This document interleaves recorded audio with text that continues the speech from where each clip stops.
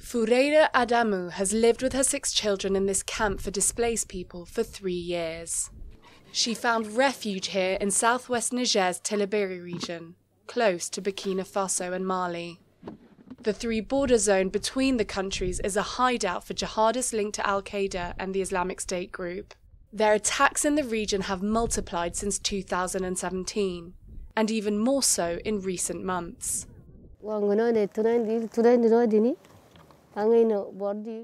I left Tingara to come here to Tadress. It was the insecurity that made us leave our village. I remember the day that the bandits came and killed one of us and left with another. Afterwards, they ordered us to leave the village. Everyone, children, old people and us women, all came here on foot.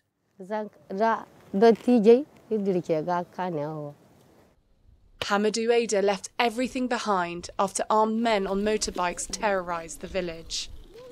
But here his luck turned. Ada got a leg up from the International Committee of the Red Cross, which provided him with goats and carts. I can't even tell you how happy I am. I just want to thank them for all the support. It really changed my life.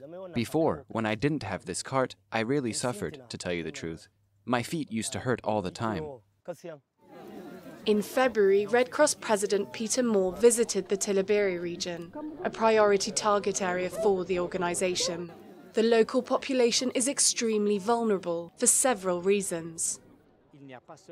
It is not only conflict that displaces people and causes problems for these communities, but the effect of climate change too. This is evident from all the interviews we have had with people in displaced persons camps, such as this one. Jihadist violence has forced many Nigerian farmers to abandon their land, but drought has dealt the final blow. According to the UN, Niger could have more than 3.5 million people in food crisis by the middle of the year.